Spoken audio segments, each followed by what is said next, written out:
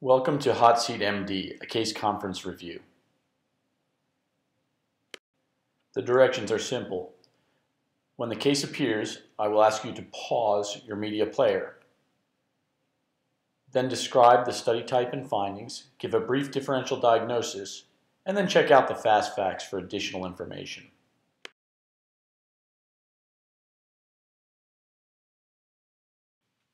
Now pause your media player.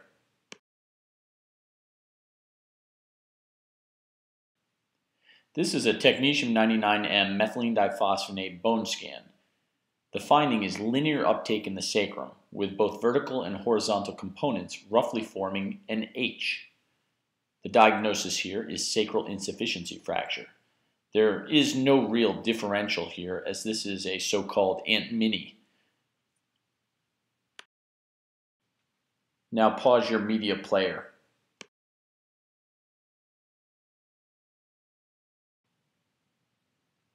This is hepatobiliary scintigraphy, or a HIDA scan, with Tc99m choletec, and demonstrates diffuse liver uptake with no biliary or bowel activity.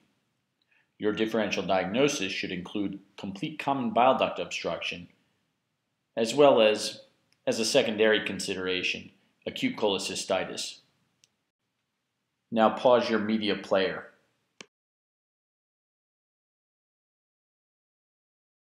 This is Tc99m HMPAO, or ECD, cerebral scintigraphy. This study reveals absent intracranial activity.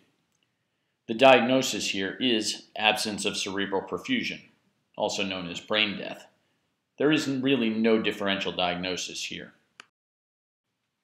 Now pause your media player.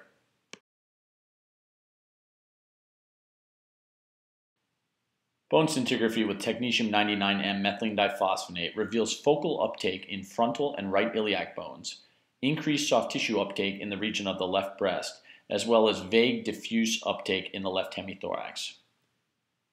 Your diagnosis should be metastatic cancer from breast primary, including bone metastases and malignant pleural effusion. There is no real differential diagnosis here. Now pause your media player.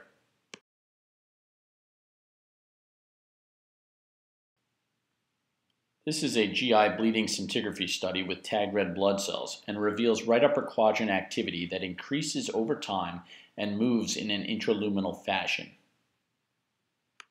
The differential diagnosis should primarily include active hepatic flexure colonic bleed.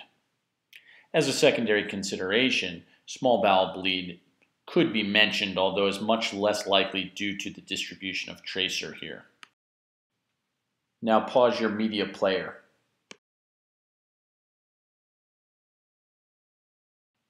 This is an F18 fluorodeoxyglucose PET scan and reveals focal uptake in the left lung with smaller foci of abnormal uptake overlying the mediastinum. The differential diagnosis should include lung cancer with mediastinal metastases and granulomatous disease, which is much less likely with a unilateral presentation, as is seen in this case.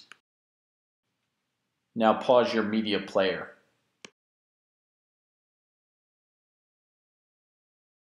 This is renal scintigraphy with Tc99m Mag 3, or it could be DTPA. It reveals bilateral collecting system tracer retention. Post-diuretic imaging shows tracer retention in a dilated right system.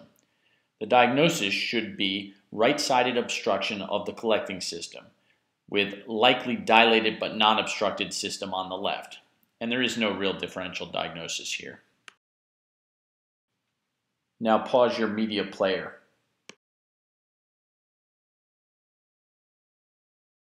Tc99m sestimibby scan was performed, which reveals a single focus of activity in the midline, inferior to the thyroid gland, that washes out less quickly than normal thyroid tissue. The Tc99m pertechnetate scan confirms this is not thyroid tissue. The differential diagnosis should include parathyroid adenoma, parathyroid carcinoma, although this is rare, and other metastasis, such as breast cancer.